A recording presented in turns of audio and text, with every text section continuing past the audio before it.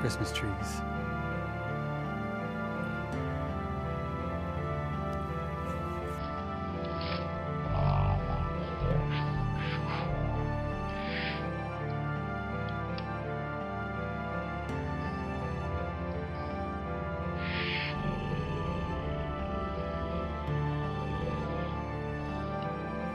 Hi, my name is Michael from Product.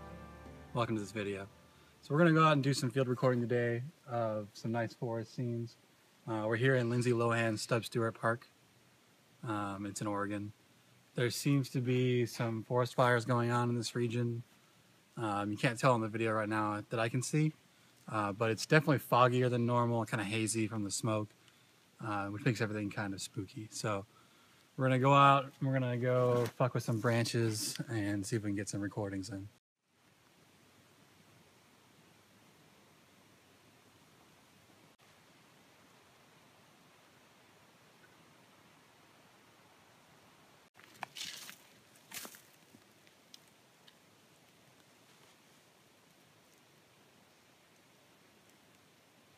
No! No! Leave me alone.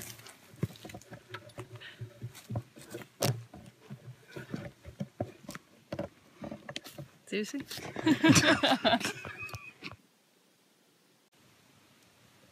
How's it going? Welcome back. So there aren't a lot of sounds in the forest that I want to get. We've done a few of these sessions today and a couple weeks ago. And mostly what I use them for is underlayers and some of the tracks and some of the weird distorted elements. I just wanted to kind of take a second to kind of give you an idea of how a lot of the weird stuff you don't really hear happens. And it's mostly because I live in Oregon. I want to include the surroundings. I like the forest a lot. A lot of the lyrics have a very centrally foresty theme. They have a lot of witchcraft and weird stuff that takes place in the wintry forest. It's summer now, but you get the idea. So a lot of elements that I wanted to include for this third album is natural elements. I wanted to get some of what I have surrounding me in the forest and stuff like that into the actual record. And so this is the first time I'm experimenting with field recording. It's been a lot of fun. It's a lot of sitting around for the most part, but it's worth it to have the kind of weird stuff that happens naturally with the wind and stuff. And then when you amplify that with distortion and weird reverbs, it gets kind of crazy. So hope you like it.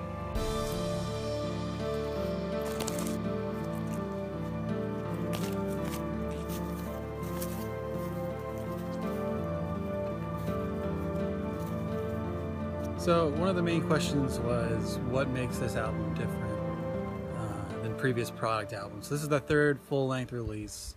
I released a few EPs here and there in between. This is the third one, and for me it's the most original one, in the sense that the first one, I Omega, I really tried for a sound. Like, it was my goal to get a very specific club sound, a very specific Agrotech at the time sound, and when that came out, I think that style was done already. I think that genre was dead.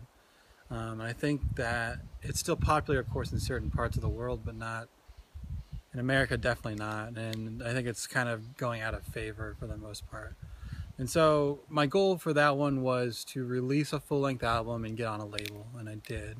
And that was Cop International in California, here in America, and they also are a Black Rain subsidiary. But it did okay. It didn't do well. Did about 112 albums physical, and there's 4 returns, which I don't know what that means. But everything that I sold on the road sold.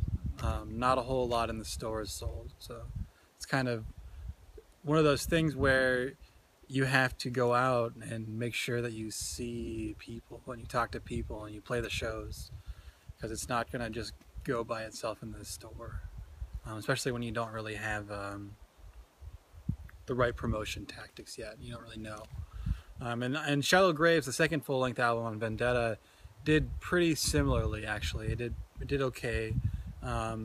I sold out all of my physical copies. I think I have like 4 or 5 left that I've reordered from the label. So I've sold about 300 albums, and the label itself has sold about 24, 25 digitally, and then I'm not sure physically. I haven't gotten those numbers really. And so it does okay. Again, I sold more on the road. We went to Terminus Festival 2 years ago now, and that really helped. We sold a lot of our stuff there. We did a small, no, that was for iOmega. We did a small jaunt from Portland, Seattle, Boise, and Salt Lake, and that was very helpful. We sold out there. We did a few dates with God Module for the Shallow Graves album, and that was beneficial for sure. We definitely sold a few things, especially played in San Francisco for the first time. That was really cool. And so with the third album, which is called I Used to Think Everything Was Beautiful, I really wanted to kind of divorce what I was doing before and collect all of my personal influences, my personal likes and dislikes, and make an album that I really enjoyed. I really enjoyed making. I really felt that it was the most emotionally felt album for me. And what I mean by that is that, like, a lot of times when you're making an album for a label, it's not always for you, which it should be. It really should be. And you can tell when it is. You can tell when someone makes an album and it's for them. And this is definitely for me. It's got a lot of folk influences. It's got a lot of black metal influences. It's got a lot of witch house influences. A lot of stuff that I've kind of rediscovered this year and last year and brought all into the product sound. So there's a lot more orchestral elements to it, which I really enjoyed doing for the last couple albums, but we were very low in the mix. And it's got a lot of kind of weird, obscure things for me. Maybe not for you, but for me, it's very obscure in my sound, because my instinct is to make really dancey, like four on the floor club stuff, because it's easy for me. I like it. It's easy. I can get into that rhythm pretty simply. So what I try to do for this third album was make it not that. I think that shows. Everything's pretty slow. I think the fastest track is like 112 BPM, which is pretty slow. And so I think that it'll go over well. I hope it'll go over well, I guess I should say. I hope it will go over. Either way, though, I did it the way that I'm doing it the way that I want to do it. I made all the tracks real slow, not so screamy. I'm doing all the artwork. I'm doing these videos. I'm sending it off for mixing and mastering, and that's going to be great. It's someone that I really personally enjoy, and so that will be fun. And it hasn't been picked up by a label yet. As I've been making these videos, it hasn't been picked up. I talked to Vendetta about it, and they were iffy about the slow stuff. So we'll see.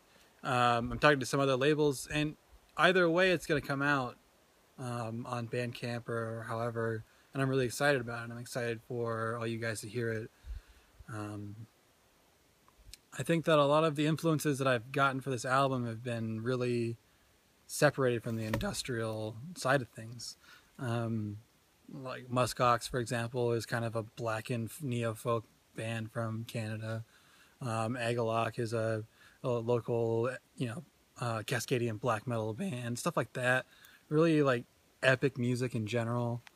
I've been trying to take all these influence and all these bands that I really love and just put it into how I want to express it. And so it's a really strange mixture of like industrial styled witch house with a lot of orchestral black metal sounds. I don't know. It's going to be fun. This is what I'm going to say. It's going to be really fun. So a lot of people ask, what advice do you have for people just starting out? And, 3 albums isn't that big of a feat. It's not, when you think about people who are really popular in the industry, popular in the very small niche audience we have, 3 albums is nothing. It's just getting started.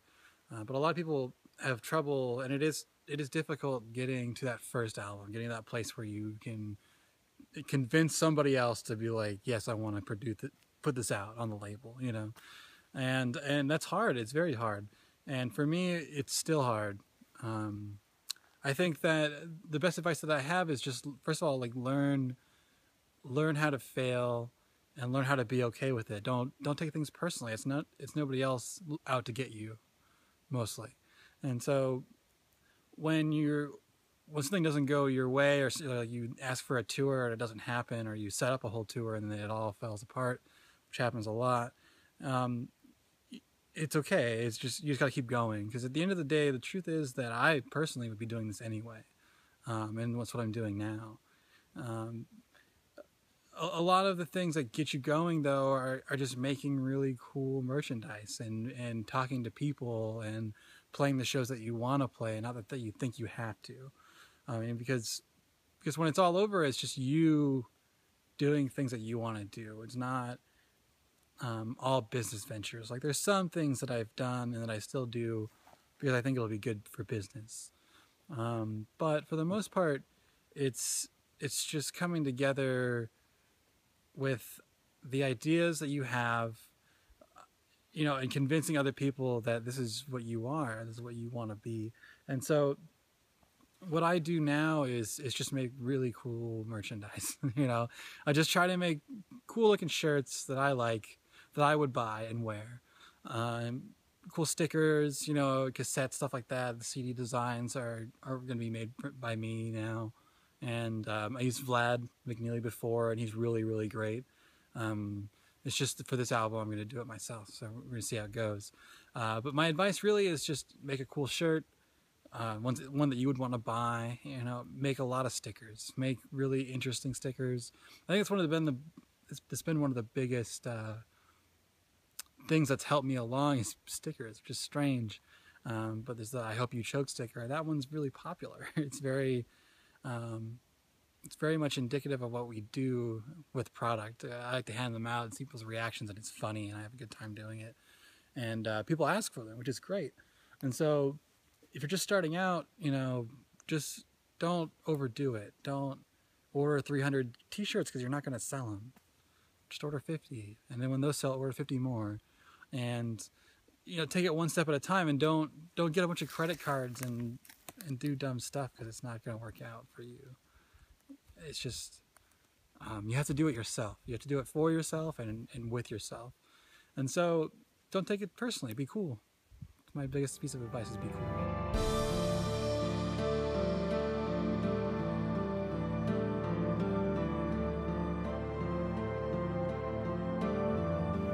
So when you, sorry. Oh my god, don't take it. Yeah, it's like a big mistake. When you think about how hard it is to kind of get that first one off